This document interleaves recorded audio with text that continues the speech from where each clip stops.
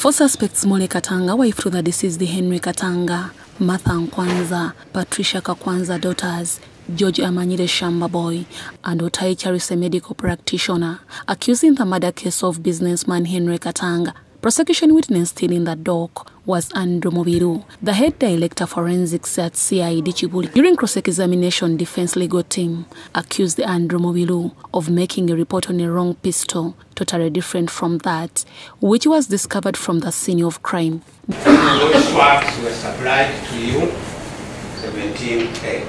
Yes. My lord, the swab was supplied in exhibit marked 4-3, a swab from the trigger of the pistol gun UG 1622. My lord, that is not. The soft give you a swab from the trigger house of the gun for you to examine. Yes or no? No, my lord. Defense also asked Mubiru to explain how he connected the DNA and the swabs on the trigger hose of the pistol during examination, since he was in charge of the scene of crime. Or if A1 had picked that gun, their fingerprints would be found on the gun. Yes? I cannot speak to that. My lord, the assumption here is that every contact leaves a fingerprint, but I cannot speak to that because... So every contact would leave a fingerprint? One would assume that fingerprints are left.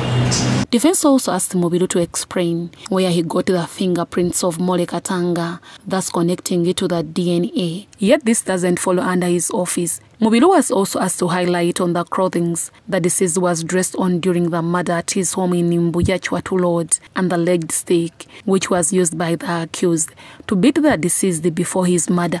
Yes, my lord, my response is that the items which are submitted by the police are those that they deem to be sufficient, so I have no way of determining whether they are sufficient.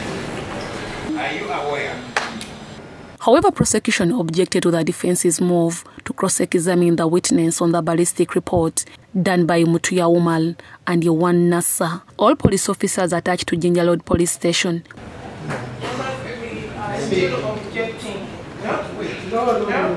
My lord, let me finish. You are reading out a statement of a witness who is yet to testify. My lord, we have already agreed. Prosecution in this matter is represented by Senior State Attorney Samali Wakoli, Jonathan Muwaganya, and Ann Kiza. Court will resume on 1st October 2024 for further hearing, and the key suspect Mole Katanga, who appeared in court via Zoom from Ruzla Government Prison, was further remanded. Deborah Namamonde, Viola Nansubuga, UBC News.